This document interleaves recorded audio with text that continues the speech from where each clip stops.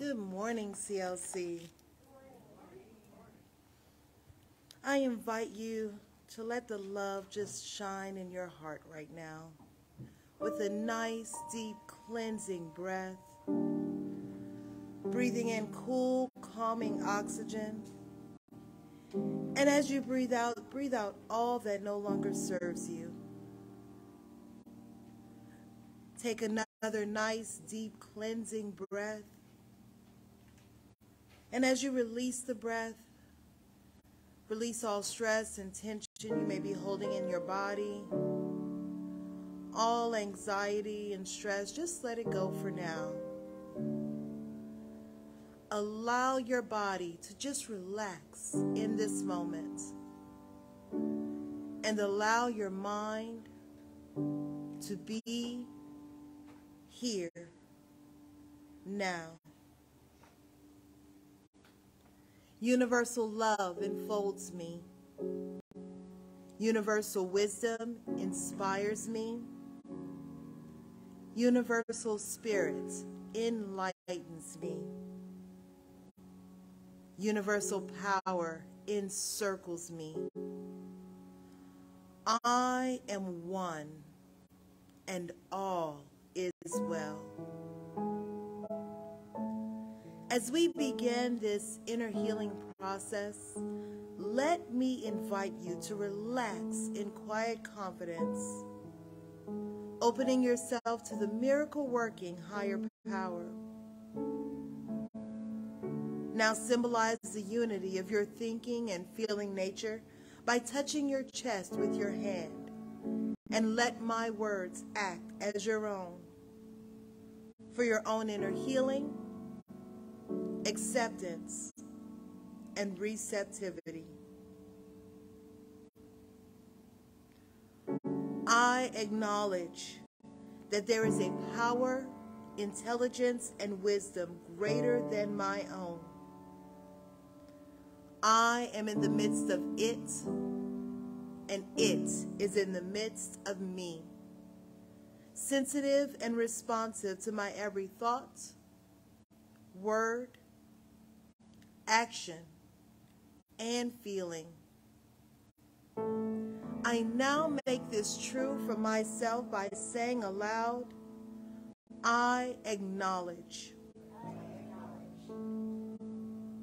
Acknowledging this higher power working through my life, I admit that I am personally responsible for solving my own problems, while being guided and assisted by something greater than myself. As I am ready to surrender the conflicts of my ego to the wisdom of this infinite presence, I simply speak these words. I surrender. I surrender. Knowing that forgiveness is the key to unconditional love and the feeling of heaven, I now unconditionally forgive anyone and everyone who has ever injured me in any way, real or imagined. And I now forgive myself for all of my mistaken judgments and their resulting actions. From my deepest level of understanding, I now say, I forgive. Realizing that I continually experience the effects of my own thinking, I now choose to allow this higher power to recreate me deeply, filling my mind with thoughts that are only positive, constructive, loving, and beautiful. I call upon this divine inflow by stating aloud, I choose. I now center upon that one special idea that I'm willing to accept as real for me in this coming week. visualizing that idea as already acted upon and brought to pass. In seeing my idea become a fact of my experience, I enjoy the happiness and peace of my thought fulfilled and gratefully speak these words: I accept. I accept. Knowing that I have an everlasting place in the midst of the power that sustains all creation, as well as the support of all those around me, I allow myself to relax in the peace of fulfillment and gratitude and say, I release. I release. Now, in my mind's eye, I envision the presence of someone near and dear to me. This can be a friend, a family member, a teacher or mentor, someone who has touched my life in deep and loving ways. Someone who may not be physically present in the room with me this morning. I turn toward that image in my mind's eye and say, I'm grateful for the good in your life. I'm grateful for the good in your life. Now I open my eyes, turn to the world around me, and joyfully speak to anyone physically present in the room or virtually on this broadcast, and share in confidence and gratitude in saying, I'm grateful for the good in your lives.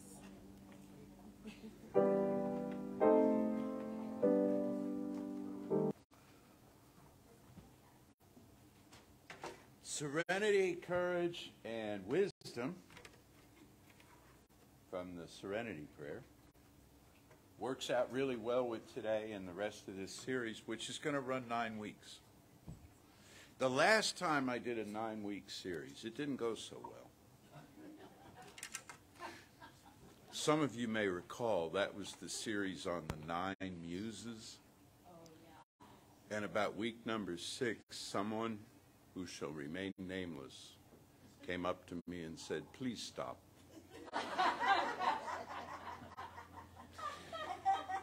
And I said, I can't stop. I got 3 muses to go. Can't leave everybody hanging. But this is a 9-week series, and it's drawn from some writings. It's drawn from a lot of stuff in my library, and a number of writings that are contained in a book called Courage, Conviction, and Consciousness. And Reverend Lisa is going to begin using that book in April in her morning readings on Facebook.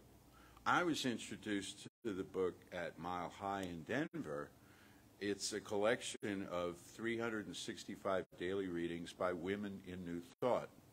Not 365 women, I think about 175, because some of them get more than one entry, you know. And it's over this about 150-year period that these writings are collected by a Dr. C. William Mercer, who went to the archives there at our home office in Colorado and researched for I don't know how long to pull together this material. You may recall, some of you, I don't know if it was this year or the end of last year, when I read the piece called Why We Believe by Hazel Holmes, who was the wife of Ernest Holmes. I found that in his book. It was originally published in Science Mind magazine, and later I found it there through the archives. But where it first came to my attention was in that book. That book is winging its way toward us right now. So we will have a stack of them in the bookstore as of next Sunday, and you will have one, Lisa, so you can begin your work. And yeah, that'd be good. And so I commend it to you, or you can find it, you know, in the usual online vendors. But what I like about it is it's readings. Well, there's a lot of things I like about it, but they're readings from people I'd never heard of, including today's, which is a Reverend Sally Taylor. Most of these women are gone now. I think there are only 2 out of the collection that I found who are still with us. Sally Taylor passed in 2015. She was a Unity minister, the Unity Soul Food Ministry. And she wrote something how I did this, this is how my process works. I didn't go through all 365 pages to find what I wanted. I kind of said, Spirit, move things along here. Let me just open and point. And that's pretty much what I did. A couple of things I went looking for because I knew they were in there, but mostly it was just open and point. And then I put them in order where it seemed sequential. Her writing today is about prayer as a state of mind, about prayer as a state of your mind and my mind, and how prayer does not change the mind of God, nor is it intended to do that. And I thought, well, you know, ever since we were in the crib, we've been trying to persuade somebody of something, haven't we? We're in the crib and we cry and it's like, come feed me or come change me or come do something, won't you please? And we get a little older and we learn deal making and we learn some kind of art of persuasion with the people around us, our family, our teachers, later our employers, our partners. You know, there's this whole transactional thing that we go through. And so it's natural that we would think if we're dealing with God as an amplification of humanness, that is to say, God ballooned up real big to cosmic proportions, that we would use the same strategy of persuasion, only more so, and go to this God and say, look, I realize you haven't heard from me a lot lately, but my back's against the wall now, and you are God, and Scripture says you love me, and can you give me a break? Can you give me a break? And furthermore, if you'll give me a break, I'll change. I could do a 9-week series. We just did a series on change. I could do a 9-week series on the promise to change. Okay. I swear I'll change. I'll go to a faith community every time they're open. And I'll listen and I'll take their classes. And, oh, I'll donate money too. I haven't up to now, but I will.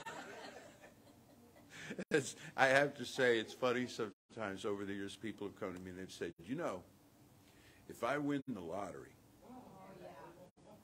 Creative Life is going to have new buildings, new wings, new this, new that. And part of me wants to say, could you give us $5 today? Well, so we go to God a lot of times, I think, in our minds, in certain faith systems, and we transact. And we do this on our own behalf. We do it on the behalf of other people, too. And this is a fun thing about change that I didn't really get into in last month, I don't think, all that much, is we go to God and we say, can you fix this person over here? Because they're really annoying. And I know that you, God, don't want them living this way. So I don't know why you haven't done anything about it before now, but I'm here to tell you, you have my cooperation. And if you'll guide me in what I need to do to say to them, I'll handle it for you. Just so long as I know you've got my back. These are strategies, just some that are coming to me, of how we have transacted with the deity. There's only one issue with that, as I see it, and that is that's not the God I believe in. I don't think it's the God you believe in either. Again, you wouldn't probably be sitting in this room listening to this talk. Instead, if we look at God, look at the deity. Let's call it the deity, because God has, we twitch sometimes when we hear the word God, and our eye kind of, you know. But the deity, the one all-encompassing intelligence, the one all-encompassing love that created everything and sustains everything and works through everything, you know, must be working through you, must be working through me, is not absent from us does not have to be brought into the picture. Does not have to be gone and gotten, you know? Like you would a friend. Like, come on, you know, help me out with this, and you bring them in and you fill them in on the story. You know, here's what's going on, and I need your advice, or I need your support. Instead, this one being ubiquitous. Big long word there, means everywhere present, ubiquitous, within us. Requires only then that we convince ourselves, that we convince ourselves of our good. And that can be an issue. Because while we think we can bamboozle the distant God and say to it, look, I know you haven't heard from me much and all of the rest of this stuff, and we can kind of manage that conversation and sell ourselves to it. We can't sell ourselves to ourselves because we know ourselves too well. You see? When we're guilty, we're good and guilty. When we have regret, we have lots of regret, and we maintain it. We visit it daily, you know, and water it and fertilize it, and, you know, keep it going. This regret, we know that it's there. That's why we have to work on the self. That's why we have to begin with the self. Say, I forgive myself the way I am. The first time anybody says to themselves, I forgive myself for being who I am, they don't buy it. But it gets them thinking. And the second time they buy it a little more, and eventually it's like, yeah. And you get angry about it. You think, why have I judged myself this way for all these years? Because I thought I had to, because of some orthodoxy or some bad advice, bad information from other people, whatever the reason. You know what? There's still time. We never run out the clock on a good do-over. So eventually, and I would like to think sooner than later, and I would also like to think that the people who are part of this faith system that we have at Creative Life and CSL and New Thought generally are people who are ready to move ahead with this process sooner than later. You know, eventually what happens is we get it that we're all right just the way that we are. And when we get that, the deity has gotten it.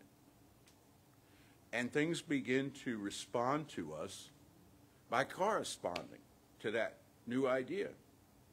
Life works better. We don't have to struggle so much.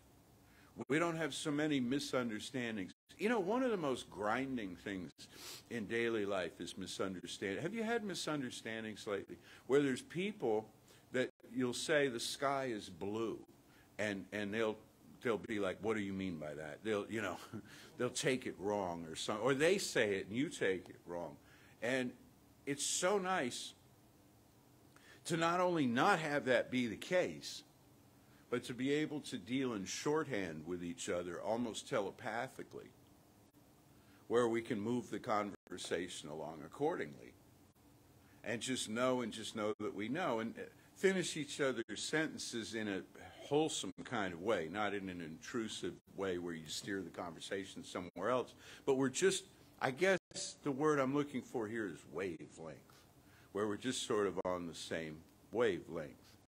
And if we assume a unity among the human family, that all of us are built to work, all of us are beloved of the deity, of the system, you know, of life, then, well, it's easier to focus on what it is we wish to create in our lives instead of all the impediments that we see on the way to doing that. So what she has to say about Reverend Sally Taylor, she says, we pray to change our mind, not the God mind, and I add to this, also not other people's minds.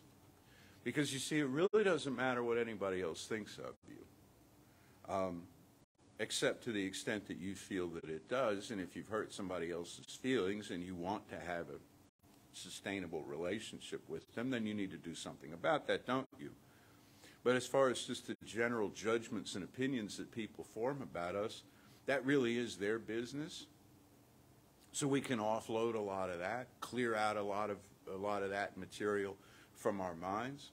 We don't have to convince anybody else of our entitlement to good. We also don't have to convince any specific person, which is different than other people generally, but we don't have to convince any specific person of our entitlements are good, including like the person we work for, okay, or the person that we may be married to, or the person that this, or the person that has what we want, you know, that they're selling or that they're offering or that they're kind of a gatekeeper to. We don't have to convince them. You know why? Because if they don't go along with the program of the intention that we've set, somebody else will. Somebody else will. Which is why in our prayer, in this science, we often use the expression, this or something better. This or something better. So, for example, somebody will say, well, I'd like a job with XYZ Corporation doing this, sitting in that office, making that much money with these responsibilities, that much time off in the year, on and on and on, okay? You, practitioner, you, minister, make it happen. You know what? Can't guarantee it. Why can't we guarantee it? Because there are other people's choices involved, right? We can't arm twist you just because you're like part of this. We can't arm twist you into a situation that is going to override the choices of anyone else, overstep the bounds. But what we can promise is this.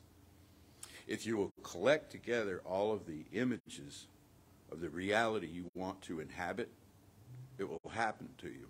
It will happen for you. It will come and find you. I don't know where it's coming from. Not a living soul knows where it's coming from, but it's out there. This or something better. It will show up. Now, what I tend to do, and you tend, and most people tend to do, you know, is say, I know that's great, but I really want this. I understand, but I mean, okay, well, you're entitled to want it, but you may not be entitled to get it. Again, because other people's choices. You ever drive by a house you just love it? I'd love to live in that house. Guess what? Somebody else lives there. You cannot oust them. You cannot evict them. Morally, ethically, and certainly not legally, you know. Now, it may happen, and this is weird, but this works. It may happen that you're sort of psychically picking up on a desire that the people who live there have to move. Because that does happen. It still doesn't mean that, you know, it doesn't mean anything beyond what it means. And it could happen they have no intention to move, but down the way they will.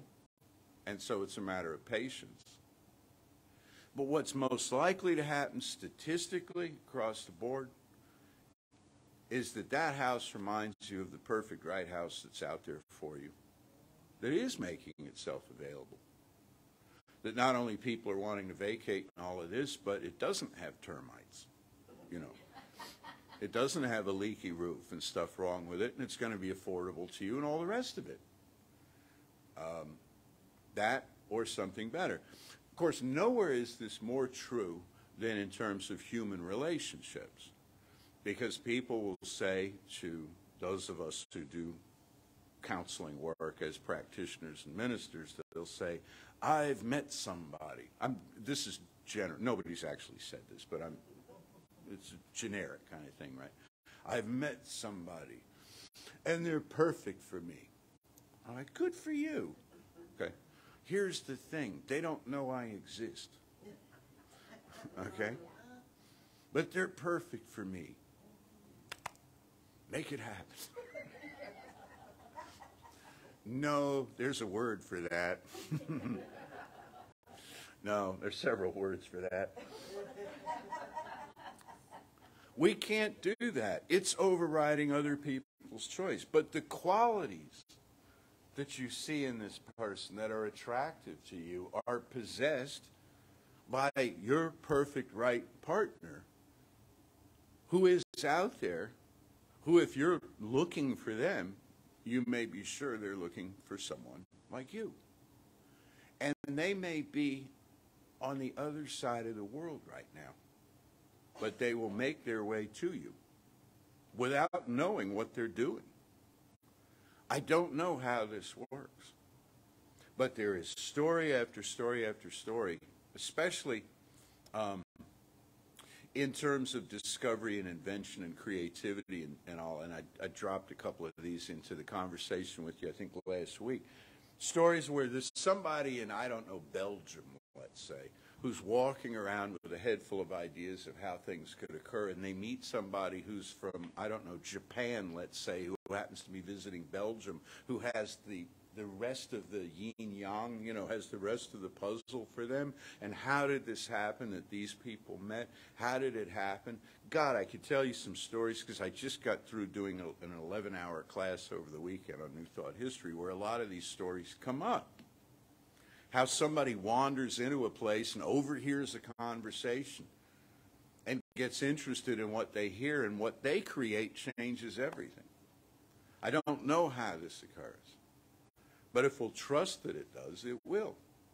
If you trust that this that you've envisioned or something better is making its way toward you, it inevitably has to. Or to quote that wonderful Hafiz line that I revisit constantly, that ever since it heard your name, joy has been running through the streets trying to find you. I just love that. And I picture like the old quarter of an Arab town, you know, a North African town, right? The old quarter with the winding streets to the bazaar and stuff. And I picture Joy running, looking around the corner, and it's where is he? You know, trying to, because it heard my name, and it heard your name, and it's running through the streets trying to find you. If it's running through the streets trying to find you, you know what you need to do about that? Stop. Okay? Stand still. Let it catch you. Otherwise, it chases you. And that brings us to a whole other subject around this, which is that a lot of times we try to outrun our good, because if our good really showed up, like if it's about a partner or something, if they showed up in our life, God, then we'd have to deal with them. Right? Or we get the wonderful new job. I talked about this, I think, last week, too. You get the wonderful new job, the great promotion and all of this. Now you've got stuff you have to learn you didn't know. Now you look a little foolish for a while, because before it was all just like, you know, walk in the park. And now there's this. Or you go out for the play, okay? You go out for a role, and you get it. Great. Good for you. Now you got to learn your lines. Now you got to show up. Now you got to deliver. So there's a part of us that works in not exactly opposition, but sometimes counterproductively to this, our fear. And when you, run through the streets and joy is chasing you through the streets, and you stop and you let joy catch up with you, remember to stop as you're running away from your goals, and stop and turn and look them in the face and say, I got this. I can do this. My heart wants to do this, and whatever I need to learn and whatever I need to release from my life in order to be able to accomplish this thing, I'm up for that. I'm up for that. Always turn. You know, Ernest Holmes famously said turn away from the condition, but he meant in the realization step in treatment, in prayer. That's where we don't sit there and dwell on the condition in prayer, because then that's the impulse that we're giving into spiritual law. But the rest of the time in the run-up to prayer, the stuff that worries you, that you're afraid of and all like this, turn around and look it right in the face. And you know what it'll do? It'll kind of melt away. It'll melt away. She also said, prayer affirms what eternally exists. Prayer then is not trying to manufacture something that has not existed before. Another way of putting that is that all of us who practice the science of mind teaching must realize that everyone on earth has always practiced the science of mind teaching. As long as there have been sentient beings on this planet, they have been practicing the science of mind. They just didn't know it by that name. In some cases, they didn't know it at all. Just like I didn't know it at all until I did, and you didn't know it at all until you did, right? Maybe you knew it from the crib, but most people don't. somebody tells you that you have a connection between thoughts and things, between cause and effect, and you're like, really? And then you start to experiment with that, and you see how that works, and you string the experiments together, and pretty soon you've got a nascent belief system going on there, you know.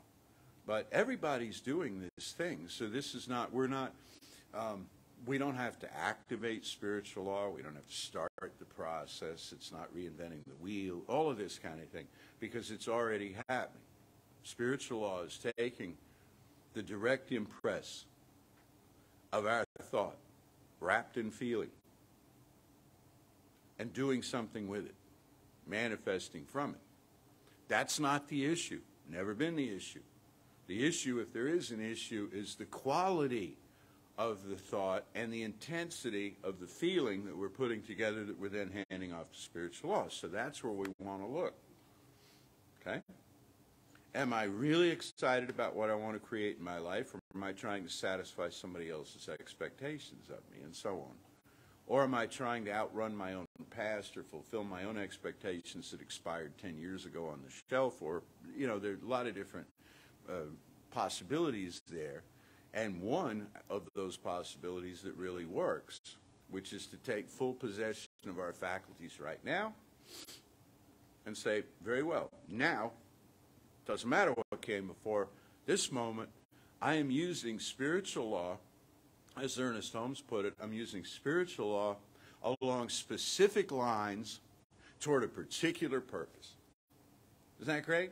I'm using spiritual law along particular lines to a specific purpose. And I'm going to do this regularly, and it's going to be my spiritual practice, along with reading and meditation and yoga and whatever else I'm into. This is going to be a central part of my spiritual practice, to revisit this and introduce it into what has been called the subconscious mind, the subconscious aspect of mind, or, as I'm increasingly thinking of it, as our operating system, our personal operating system, okay? That has, again, been there all along and just needs the introduction of some new information from time to time, including prayer for life, health, wholeness, and harmony. That's a nice list. She made that list, Reverend Sally Taylor did. These 4 things: life, health, wholeness, and harmony. Somebody might say, where's cash money in that? I don't see cash money. Well, wholeness, you know, comes under that heading. Where's power and authority? And so, well, you know, harmony. You don't really need power. You know, people, I think, I go along with this meme that says people who seek power are the last people who should have it. You know, it's Jesus at the temple, age, what, 12? And the authorities, the elders, said he speaks as one with authority. That's power. That's power. What was the authority from? He wasn't telling other people what to do. He wasn't pushing other people around. He was speaking about his connection with the source of his own being, the deity of his understanding, which, by the way, he called Abba, or Father. Papa, really, Papa. Not so much formal father as Papa. That's how he thought of the deity. You could do worse. I mean, yeah, it's gendered and all, but it seems kind of friendly. Seems kind of, you know, I don't know, warm. And he speaks as one with authority. And the old people, they were all astonished. Who is this kid? How does he know these things? You know why he knew these things? Because he wasn't listening to them. He wasn't listening to their watered-down story of how things were. He was going directly to the source of his own being and communing with that. And that's the key here, is to understand in relation with the deity, in this teaching, we have a direct, unmediated connection. Direct, unmediated. You know what unmediated means, right? It means nobody's a gatekeeper there between you, and there's no concierge or something in the process. There's no executive assistant or something in the process. There's no hierarchy of angels or archangels interfering with the process. I love the idea of angels and archangels. It's great. The more the merrier. That's how I look at it, you know. And that sounds super. But they're not there to to run transit back and forth between me and the deity. That's, it's direct. It is direct. I remember one time I was driving on a street near here, and you know how these churches have a message board out front. And I saw this one, and it said, God has no grandchildren. God has, and I'm about a block or two away from that, and I'm thinking, that's kind of sad, you know, because I enjoyed being a grandchild. My grandmother was, you know, I go into this whole thing like it's about me. I say, wait a minute. What it's saying is there's no secondary generation in relationship to the deity. Everybody is its, if you're going to use a family model, everybody is its child. Not its stepchild, grandchild, nephew, niece. You know, everybody is a direct expression of this one. And from that we take our authority. And again, it's not the authority to push other people around or the authority to outline, which we are, I'll talk more about that next week, but outlining in prayer means basically, like I said, evicting somebody from the house you want to live in or out of the job you want to have, or, you know, it's got to be this and nothing else. Nothing else will satisfy. It's very limiting, and it kind of defeats the purpose. Not only will we not manifest effectively doing that, but it puts us back in the mindset that the deity is not all there is, that the universe is not one whole system, but rather it's this fragmented thing, you know, that has to be persuaded and negotiated with and all the rest of that. Okay, just a little bit more for you, because I'm running out of voice, folks, I got to tell you. Prayer is not a position, but a disposition. Oh, gosh, I love that. Prayer is not a position, but, see, the position, again, is the argument. Well, God, you know, if it be thy will, I realize I'm not worthy. But, okay, that's a position. It's an humble position. It's kind of a sad position, sort of a beaten down position. Reverend Sally says, prayer is a disposition. What is a disposition? What do we talk about each other's? It's an old-fashioned word really anymore, but we'll say, well, someone's in a bad disposition. It means mood. It means attitude. Prayer is an attitude. Prayer is an attitude of acceptance, of affirmation. And I was telling the group yesterday, I said there are some teachers who have said, don't pray. By which they meant, because when you pray, you're limiting the limitless. Instead, place yourself in a mindset of limitless unfolding good and be willing to be surprised. Now, that's a high game right there. That really is. I suggest, you know, some of that, prayer as needed, and, you know, it's that's taking the training wheels off, really, to get to that place where, you know, but always prayer for the suffering. Always prayer for the suffering with direct intention. And the more we feed our own intention about the good of others, the general good of others, without manipulation, without coercion, the more that we accept our own. I'm going to close with this thought, you know, where it's not about will, it's about willingness. It's about willingness, not about willpower, but about willingness. And a quick and wonderful exercise that you can undertake if you haven't been doing it already is to imagine the good that you wish to manifest in your life in some particular area, and then affirm and know and imagine that every person you know has a similar quality of good in their life, including the people you don't like, including the people you don't understand, including the people you read about in the news who make your hair stand on end, okay? Imagine this for everyone, without critique, without withhold. Imagine it for everyone. And what you're doing may or may not affect them, because that's going to involve their choice field. But what you're doing is affirming at the deepest possible level oneness. Oneness. For to the degree that we would withhold any good from any other living being, we necessarily, by law, deny it to ourselves. And you know why? Because spiritual law doesn't know the difference between you and them. Reverend Lisa gave a wonderful talk on this about 3 years ago in the height of the pandemic, that there is no us or them. Or I think it was there is no them. There is an us, but there's no them. There has to be somebody, right? So we'll call it an us.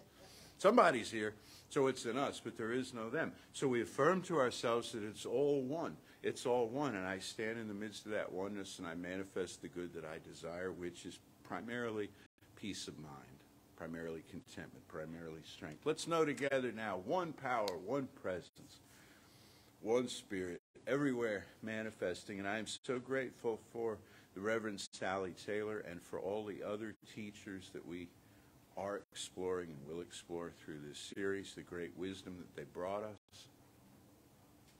I'm grateful for this time together, all of us here, knowing what we know, doing what we do, and choosing to be agents of healing in the world, agents of healing for ourselves and for this planet, and for those who call upon us.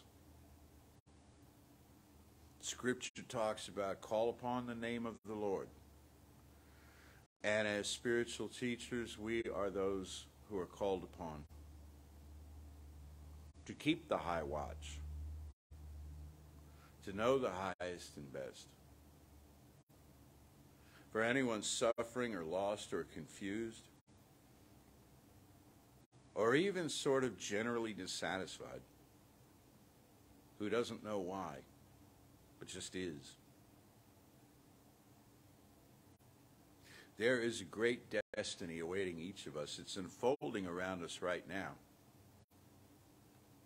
Everything that's happened up to this point has been a piece of it. Now it's all coming together and making sense and forming patterns. There's great work for us to do. We shall rise up and do mighty things. For this knowing, for this beautiful spiritual community, for this commitment that we have to do the deep work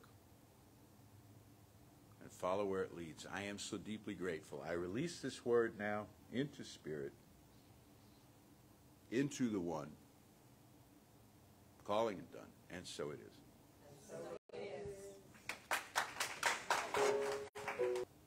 Welcome back, everyone. Thank you for being here yet again. We love you and appreciate your energy. We appreciate your presence. We appreciate everything that you give to this center, including your monetary donations. Thank you for entrusting us with your gift. Because you entrust us, we're able to be here with you and for you. So thank you so much. And I invite you now to say with me, as our ushers make their way to the back. I forgot my line. I'm sorry. As our ushers make their way to the back, I invite you to say with me, divine love, through me, bless us and multiplies all the good I am and have, all the good I give and receive. I am prosperous now, and so it is. Did mention 15 feet of snow, right? I'm not exaggerating. In some places, they did get a whole lot of snow. One of the reverends that I know was about to move from West Coast to East Coast, and they're doing it via pod, and they had so much snow that the pod couldn't get to them. So it's like, all right, Mother Nature, dial it back a little bit. Dial it back a little bit. So for all of those people in the areas where the snow is kind of getting in their way, let's have a knowing for them that the weather eases up a little bit. And for those of us, don't bring us the heat back. Not yet, not yet, not yet. We know it's coming. All right, know with me that there is one presence, one power, one life, one love. And each and every one of us live that life. We are that presence. We channel that love. And that power enters this material realm through us and does amazing things. Does amazing things. So as Ram Dass says, we're just walking each other home. So let's reach out our hands, both physically and metaphysically, to each other. Look in each other's eyes and say, I see you. I see the beloved child of God in you. I know your heart is full of love and that you are held in the arms of comfort. I see you. I hear you. I know you as the beloved child of God that you are. What more can we ask for? To be seen, to be known, to be loved, to be heard. I see you. And I'm grateful to know this. I am grateful to know that I am a beloved child of God. I am grateful to know that each and every one of you are a beloved child of God. I am grateful for a teaching that teaches me how to find out who I am. I am grateful for this community. I am grateful for our musicians. I am grateful for our ministers. I am grateful for our practitioners. I am grateful for each and every one of you. And I relax into this knowing, release it, and know that it is so, and so it is. Use it. I use and it. I love it. And I love it. So it is. And so it is.